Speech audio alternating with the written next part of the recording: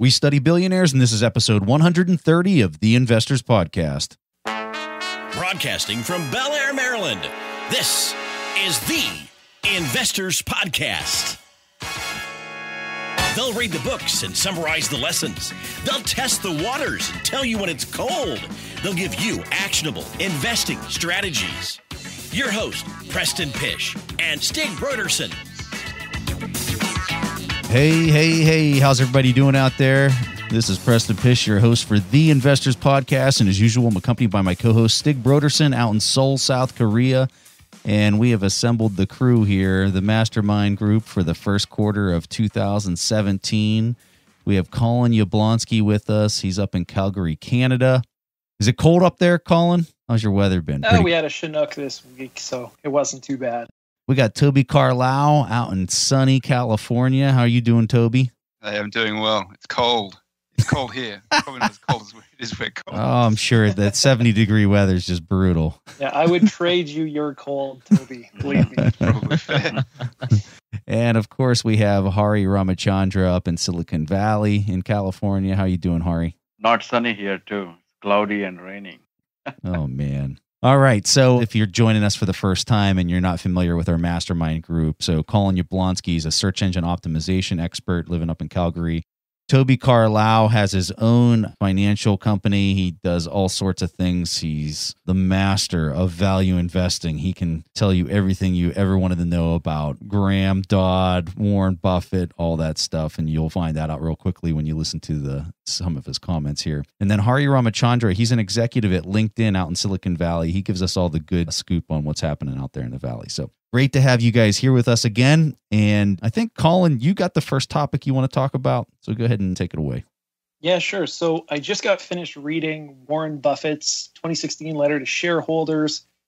And I thought that we might kick it off by talking about some of the content within his letter. I had 4 topics, but one that I really wanted to touch on right out of the gate, and it's within the first 2 or 3 pages of the letter, is a comment that he made about economic skies filling with rain clouds, and once every century, it rains down gold. And that during that time, you need to be prepared with, what did he call it, a wash tub or a teaspoon. And Berkshire Hathaway has that wash tub, or more accurately, probably like an Olympic-sized swimming pool, if you look at all the cash that they have on their balance sheet.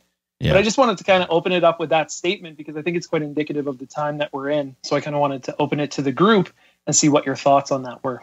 Great comment.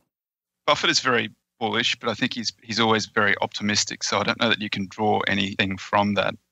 But he's also carrying a lot of cash, which means that he's not finding a huge number of opportunities to deploy capital. So it might be more of a case of looking at his actions rather than his words. Or maybe what he's saying is he's hoping for a downpour so he can run out with the Olympic-sized bathtub and fill it up. Actually, Toby, you brought up a very interesting point. I also have observed that Buffett is usually the optimistic person when you see Munger and Buffett. Munger is more realistic. A couple of weeks back, I was at the DJCO annual meeting, and Munger was in his free flow in terms of expressing his ideas and thoughts. In fact, after the meeting, he stayed back a couple of hours just talking to folks. And it was a very interesting discussion. Somebody has recorded that on their smartphone and uploaded on YouTube. And I will share the link with Preston and Stig so that the listeners can also listen to some of the nuggets of wisdom shared by Mr. Munger. And what I gathered from that meeting is Munger is not as optimistic as Buffett overall about the markets and even the prospects of Berkshire earning returns going forward, with I guess Buffett is also pretty forthcoming about their disadvantage because of the size of funds they have. Yeah, I agree with you, Hari, in terms of looking at Buffett and Charlie Munger differently. I definitely think that Warren Buffett places a lot of emphasis on his legacy right now. And it's also like he's always starting out his letter by talking about the prosperity of the US. There's something in the institutions, something in the spirit of America that he's really bullish on, without being too concrete. I think this is definitely a classic Buffett in that sense. But I did read the letter exactly the same way as Calin, and it really made me think about Beatles. I know it sounds super weird when I'm saying, you know how Buffett's letter is sort of like Beatles? we're all looking for clues, right? Oh, this bill song, it probably means that the bills did X, Y, Z. Whereas it probably just meant, it just rhymed or whatever. And I kind of feel the same way whenever I'm reading through Buffett's. I do read it exactly the same as Calin, and at the same time I'm thinking perhaps it's just a coincidence that he actually put it like that.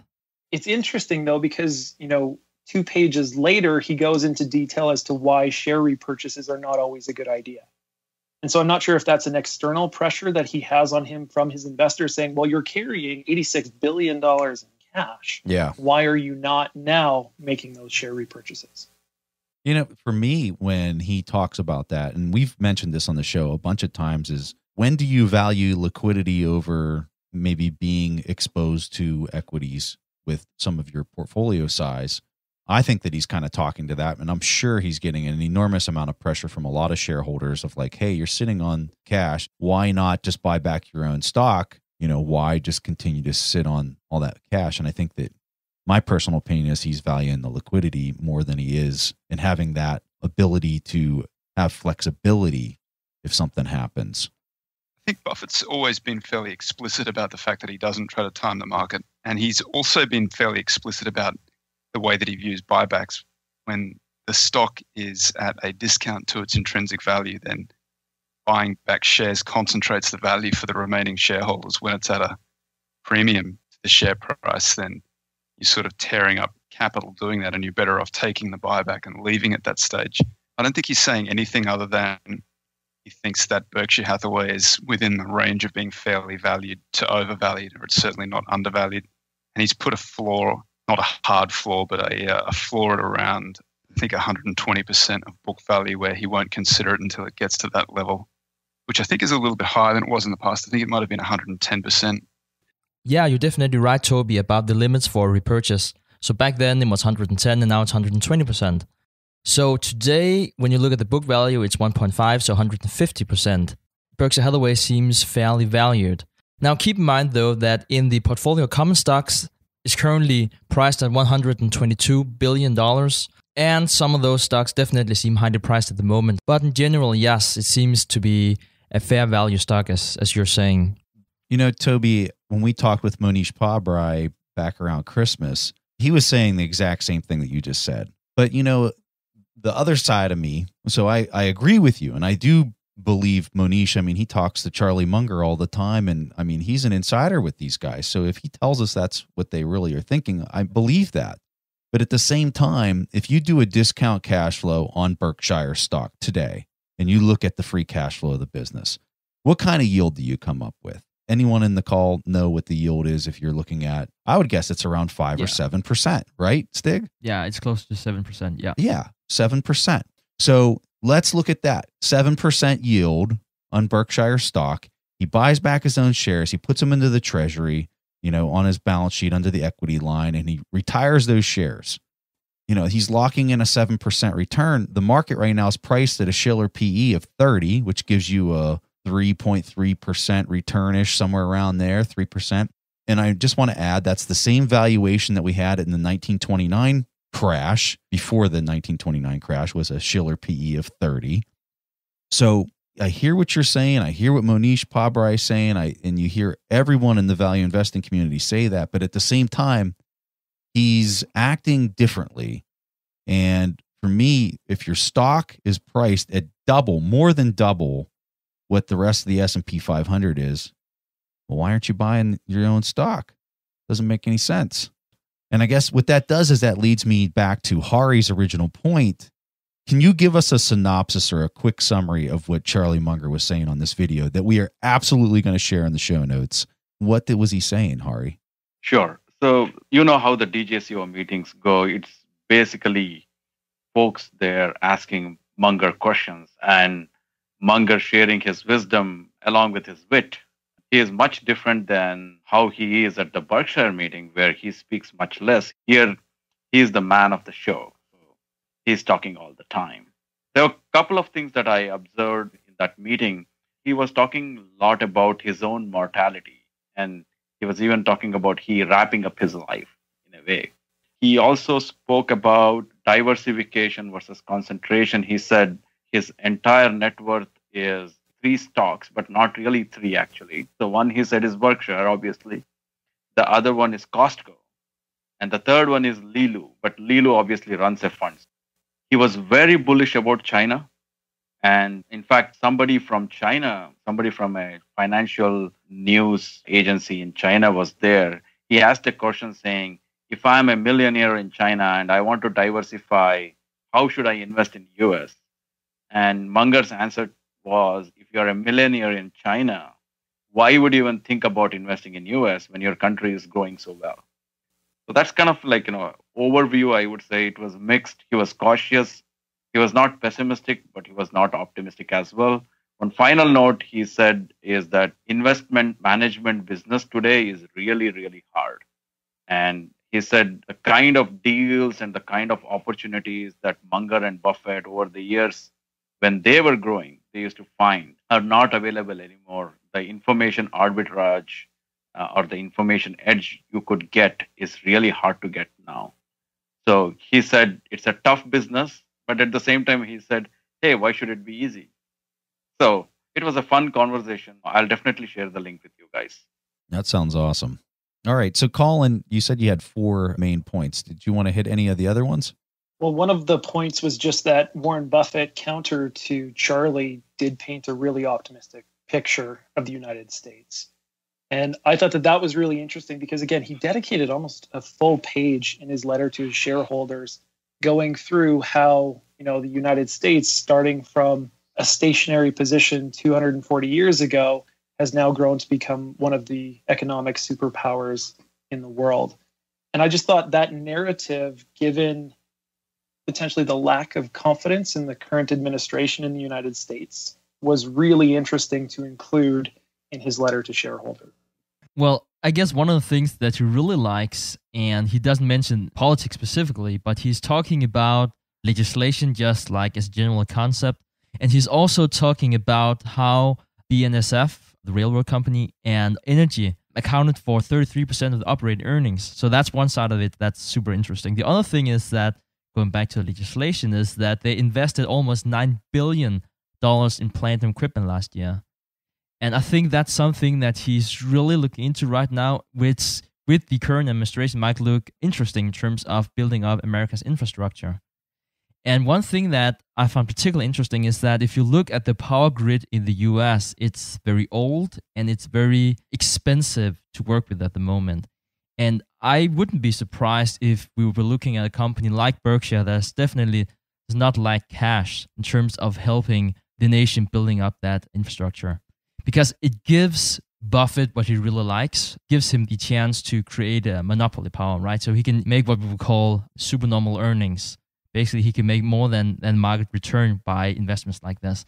And he can't make, 20% a year like he has been used to, but he can definitely make more than the market.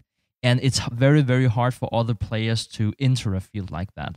That was one of the takeaways I had from the letters, that we will probably see even more than that in the years to come. So what did you guys think about the ETF conversation at the tail end of the letter? Hari, I know you got an opinion.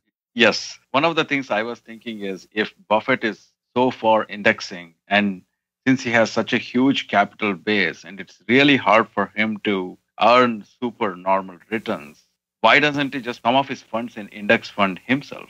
I think that's a great point. So he talks about how difficult it is. I mean, he has the bet with the portfolio managers and all that. And when you look at his marketable securities, you don't see any ETFs for marketable securities, which I find kind of interesting, especially, as different markets kind of dip and accelerate and gain. You'd think that maybe he would invest more of his marketable securities into some of those industries that are maybe struggling and just kind of take a basket approach using ETF vehicles. I mean, he had a huge, for anybody that's not read the shareholders letter, really big write-up about ETFs and how Jack Bogle is probably one of the most important people that's contributed to providing the common person a vehicle to invest and have great returns at very little fees. And I would completely agree with that 100%. I think Jack Bogle is going to go down in the books as somebody who's really kind of changed the industry for the good in a major way. I mean, he already has.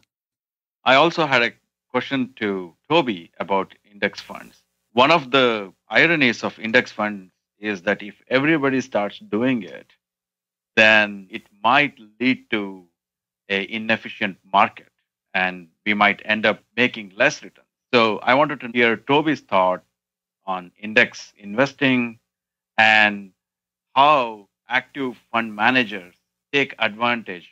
The reason I'm asking this is a couple of fund managers recently have commented about the perils of index investing, including Seth Klarman in his latest letter to his investors. I think it's a great thing if everybody starts becoming index investors. I think everybody should do it right now and stop trying to beat the market. Partially that's a selfish comment. Partially I think that Buffett's got the best approach to it, where he says if you're not prepared to spend some time studying the market, then the best place for your money is in the lowest cost index fund that you can find, which is probably an ETF because it has attractive tax implications. An ETF is just a wrapper. It can be a mutual fund. It can be any other sort of wrapper as well. But the idea is that it tracks some broad market index like the S&P 500, which is not exactly, but it's close enough to just tracking the largest 500 companies with sort of an extensive float, which is stock that's not held by insiders. And it's sized by market capitalization. So the biggest of the companies gets the most amount of capital. And I think what your objective is to replicate the S&P 500 or the US stock markets, and that's a pretty good approach. The problem is that they do have these problems with them. They have these systematic errors built into them, they call them. And if you think about it for a little bit, you can see one obvious problem. If you're a value guy and you believe in value investing, which I do, the bigger a company gets, everything else being equal, if you've got two companies with $100 million in earnings and one trades at 20 times earnings, it's a $2 billion company. The other one trades at 2 times earnings, it's a $200 million company. $20 billion company gets 10 times as much capital allocated to it in that sort of market structure. And everything else being equal, what you would try to do is maximize the intrinsic value that you're buying. And so you might want to buy more of the better company or more of the cheaper company. So to the extent that everybody rushing into index funds distorts the market, when the money's flowing in, which it has been for quite a while, those distortions can keep on growing and growing and growing. And often it's the investment strategy that looks the best over the recent history that is the strategy that's about to stop working really well. And I think it's been a great period of time to just be a long stock market investor, index funds. So I had a follow-up to the topic on index funds. And what I wanted to bring up for discussion is the recent moves in the indexes, whether it is Dow Jones or S&P. All of them have broken new records. And recently, one of my friends shared a newspaper clipping from March 2000, where the headline on Financial Times read, "If this is a bubble, it is sure hard to pop."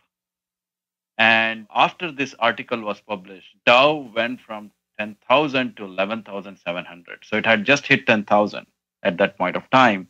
And in the article, it says that the fund managers of the world's largest mutual fund, Fidelity, bet billions that the bull market was over at the end of 1995. The Dow Jones Industrial Average has doubled since then. And that particular fund manager is no longer at Fidelity. And it also goes on to say that Professor Schiller declared in July 96, we appear to be flying at the wrong altitude and a correction could be substantial and lasting. The Dow Jones has risen 87% since then. Federal Reserve Chairman Alan Greenspan uttered the most memorable phrase of his career, irrational exuberance, in December 1996. Since then, the industrial average has climbed 55%. Perhaps those predictions were right, just very premature, or maybe we have entered a new era of prosperity and profits. That's how the article ends. And recently, I saw an article in Wall Street Journal. It says, reluctant bull says this rally isn't about fundamentals. And there they talk about how a lot of analysts are now throwing their towel and saying that, hey, it might be a overvalued market, but if we miss this, then we are going to miss the boards. I mean, I love what you just threw out there because, I mean, if anything, that describes why these cycles exist. It's because everyone thinks, well, it must be able to go higher. And so then it just keeps going higher until everyone stops thinking that it can keep going higher. I mean, it's a psychological thing that you're really describing here. And I'm sure when people go back and listen to this recording 3 years from now, they're going to be like, how did these fools not see what happened, or 5 years or whatever it might be? Who knows? Now, for me, whenever I think about what you're describing there, we had the pleasure of talking to Bill Miller back in December of 2016.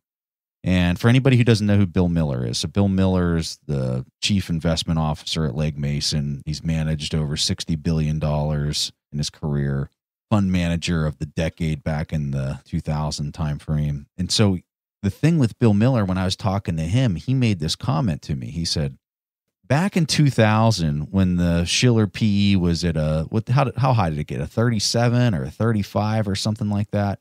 Significantly higher than where 44, I think. 44. Yeah. Okay. So it's way higher than what I even said, but drastically higher than we are today. He said, we got there when interest rates were at like 5 or 6% or something like that. He said, so how in the world do you think we can't get there again when interest rates are at 2.4%? So for anybody who understands how, assets are valued, it all comes down to interest rates. It all comes down to that risk-free rate. And you're using that number. The lower that the risk-free rate goes, the higher the valuation on the asset or security, the premium that you'll pay will go. So what his point was if we're using 5 or 6%, which is a much higher number than we are today, and we were getting prices that were sky high at the multiple that Toby said, which was 44, what makes you think we can't do it now? And that's a great point. And for me, when he said that to me, I was like, well, I don't even know what to say to something like that. Like, how do you even argue with that? And that's because of his experience. He's seen these things. I mean, it was such a profound moment for me to hear him say that. And I'm not saying that that's what's going to happen here. And to be quite honest with you, I think that this thing is just, are we at the longest credit cycle we've seen ever at this point? Are we at that point? I think we are. We're getting pretty close to it. It might be number 2 by, a little bit. But we're getting to the point where this is the longest credit cycle in the history of the market. And the prices are high, but that doesn't mean that they can't get higher. And just one more comment. I know I'm going on a little long here, but we were just talking to Ed Thorpe last week. The guy's net worth is $800 million, personal net worth, $800 million. And I'm talking to him about credit cycles. And he's just like, well, it's not like you can predict when these things are going to change. He just said it so matter of fact, like, do you actually think you can figure out when this thing's going to turn and start going the other way? And he's like, it's like an avalanche, you can't predict when the avalanche is going to fall. You just know that there's a lot of snow there and it's probably due for a collapse and for it to fall, but you don't know when that's going to happen. And so those two individuals, I think Bill Miller's net worth is 500 million and then Ed Thorpe is 800 million. When those two guys say things like that, it really makes you think like, wow, you can see why they've gotten to where they got because they understand these things. I don't know what that means for the way that you should approach this moving forward, but I can say this, you got to be on your toes because this thing could turn very quickly. The whole Trump rally and everything, this could turn really quickly in the opposite direction, but that doesn't mean that we know when that's going to happen. And I think that's really important for people to understand. I've been strident in the past about the import of getting very overvalued on those bases. It doesn't really matter which one you use. Buffett's favorite one is gross national product to total market capitalization. And then there's a Tobin's Q or equity Q, which are essentially the same thing. They look at the replacement value of assets versus the market price of those assets. And there should be a relationship between those two over the long run. When they get very far out of whack, then basically what that means is that you're incentivized to go and start businesses and sell equity.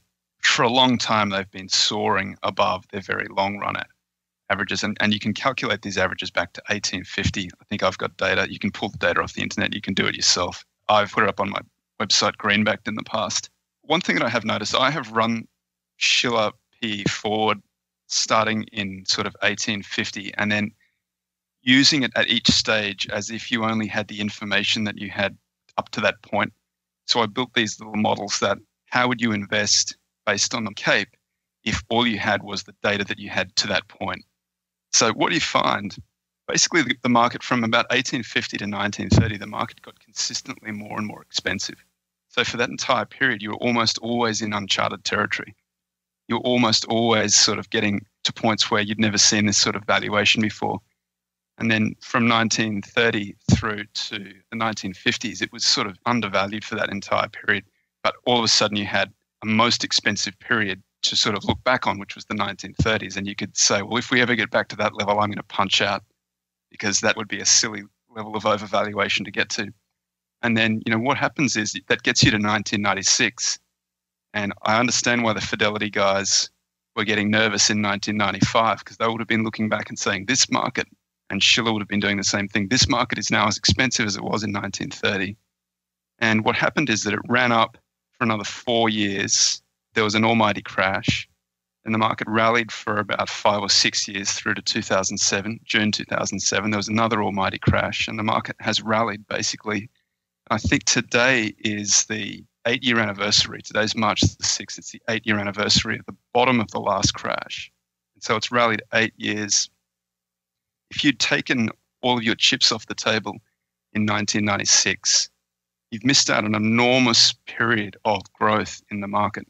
And I've thought about that a lot, and I think you've got two options. You either have to embrace the fact that you are going to have these almighty crashes every now and again, and we're probably closer to an almighty crash now than we have been in a long period of time.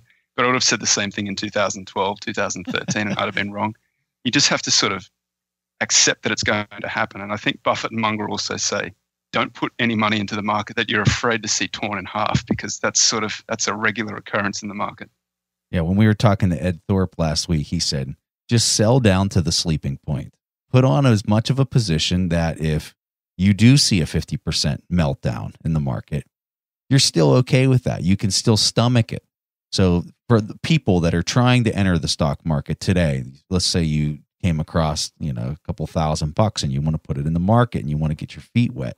I think the best advice, because it is so highly valued, doesn't mean it can't go higher. It might go up to 45. How high did the Japanese market get? The Nikkei got 100 times. Yeah. China was 100 times too. PE of 100. That means the market would go 3 times higher than where we are right now. So here we are talking about how overvalued it is. Well, there's examples around the world where these things have gone 3 times higher than we are right now. Just to throw that out there. Not saying it's going there. I highly doubt it's going there, but it could.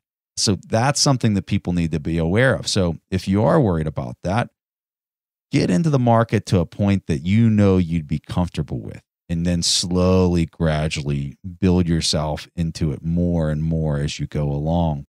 I think it's a really interesting discussion we have about comparing different decades in terms of stock returns.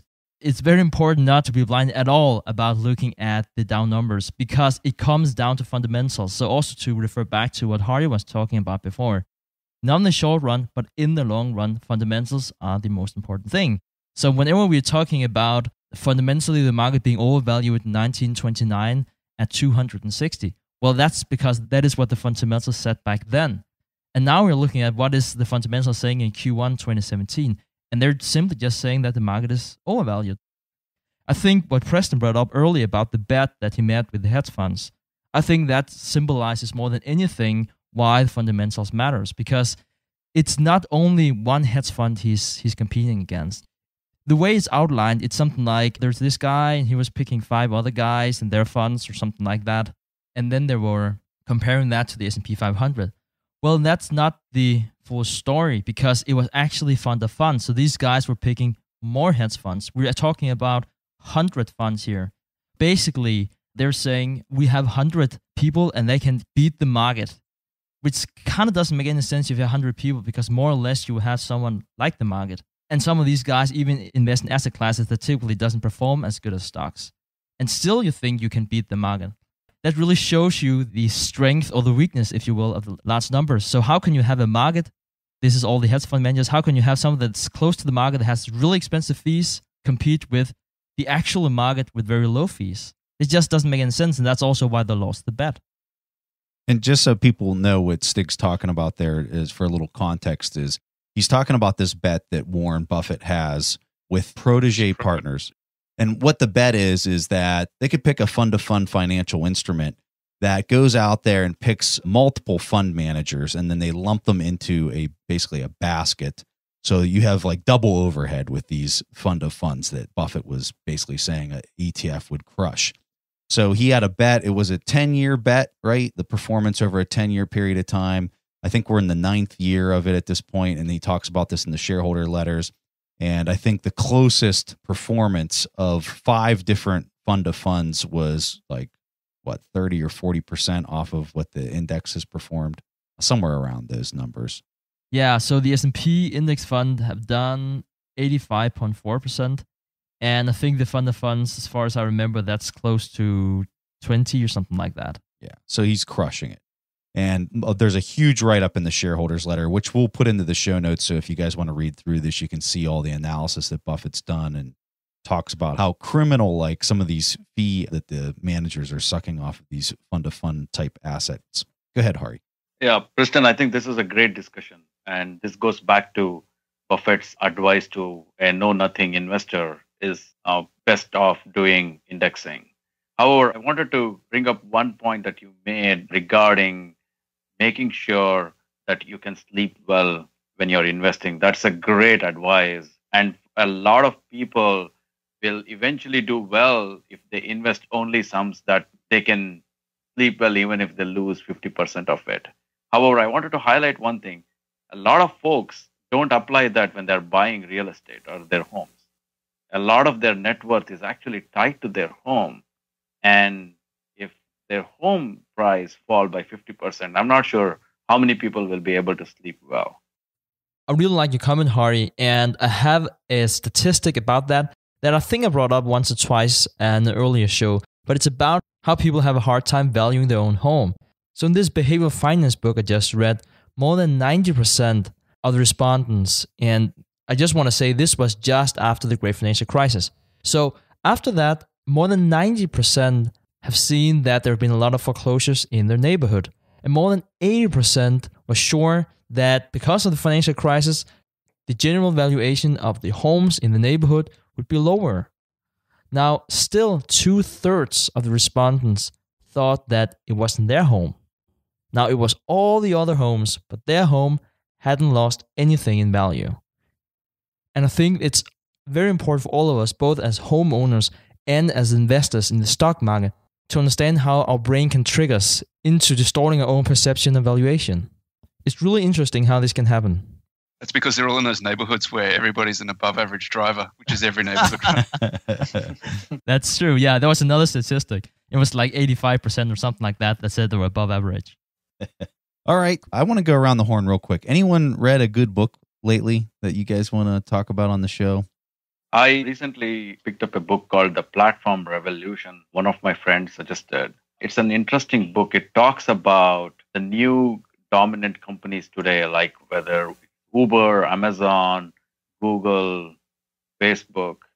And he tries to distinguish between the supply side companies like the Marriott or the old economy companies, where they had to invest a lot of their time, energy, and capital in order to build up the supply so that the demand will come, versus the new platform companies where they don't have to invest in any fixed capital, like Airbnb not having any rooms is now valued almost as much as Marriott because they work on the demand side of the economy.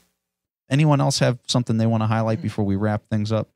Well, I was just going to say the one book I'm reading right now, and I'm sure everybody on the call has read this book already, is Seth Klarman's Margin of Safety. It's a heavy read, but if you enjoyed security analysis and were able to get through it, I'm sure that Seth Klarman's book would be a good one to check out as well. Did you pay the $1,000 on Amazon for it? I got a bootlegged copy. I hope Seth isn't. If you're listening right now, just let me know and I'll send you a check in the mail. Seth, if you're listening right now, put it back in print, my friend. Put it back in print. Create space. Make it happen, baby. That's all we have for you guys. I want to highlight our panel here so you guys have more information on them. So Toby Carlisle has 2 websites. He has the acquirersmultiple.com. He has greenback.com. You want to get some good reading in, you want to see some fantastic tools, check out both of those locations. We'll have it in the show notes. Calin Yablonsky, if you want to optimize your business for search engine optimization online, especially if it's local in your local area. Calin has some of the best tools and best services. We'll have links to his service on our show notes as well. But if your business needs that boost with the search engine optimization, he's your guy. I promise you. He knows this stuff inside out. And then Hari, he has a blog at bitsbusiness.com. I'm sure you wrote about the Charlie Munger engagement on Bits Business, correct, Hari? Not yet. Not yet. Come on, man. You need to get with it. Well, by the time this airs, knowing Hari, he probably will have something written. But that's what he does. He goes out, he does these fantastic things. I know whenever I got my Christmas card this year and I saw your mug there with Charlie Munger, I was very jealous. But he does some really neat stuff, and he writes about it on his blog, bitsbusiness.com. So check those out, and we'll have it in the show notes in case you guys forget and you're driving. So the one thing that I wanted to highlight before we wrap this up is that we are going to the Berkshire Hathaway shareholders meeting on May 6th. It's coming up very soon. It's about 2 months away. Toby Carlisle's going to be with us. Toby's smiling. He's coming, right? You got your tickets? You got your room booked, Toby? I've got the flights. I got the room booked. I'm a total Berkshire virgin, so don't anybody follow me because I'll be going in the wrong direction.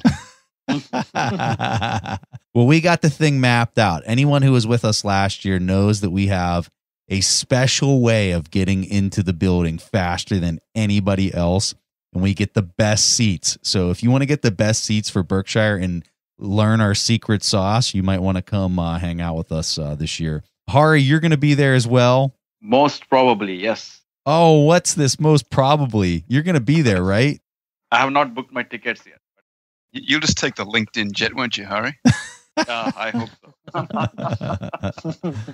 If you want to hang out with Toby, myself, and Hari, if he comes, which I'm sure he will, we would love to have you guys there. So on our website, we'll also shoot something out on email, but if you go to the website and you go under live events, it's under, I think, the About Us tab on our website. Go there, and then there's live events. You'll see a link for the Berkshire Hathaway. Go there, sign up on the email list. We email out the schedule, where we're going to be, what to do, where to meet up, where we're eating. And basically, we just hang out the whole weekend all together. We do everything together, and it's just a blast. If you guys want to listen to our episode on Berkshire last year, you can hear the stories about the pub crawl that we go on and all that kind of stuff. So go to the link, sign up. You got to move out. You got to get your tickets sooner. You're not going to be able to go. The hotels are already booking up. You got to sign up on Airbnb probably at this point. You won't be able to get a room, but you can still make this happen if you want to go. So that's all we have on that note. We would really like to see you guys there. It's going to be a blast. So, okay, guys, that was all that Calin, Hari, Toby, Preston, and I had for this week's episode of The Investors Podcast. We'll see each other again next week. Thanks for listening to The Investors Podcast. To listen to more shows or access to the tools discussed on the show, be sure to visit www.theinvestorspodcast.com. Submit your questions or request a guest appearance to The Investors Podcast by going to www.asktheinvestors.com. If your question is answered during the show, you will receive a free autographed copy of the Warren Buffett Accounting Book. This podcast is for entertainment purposes only. This material is copyrighted by the TIP Network and must have written approval before commercial application.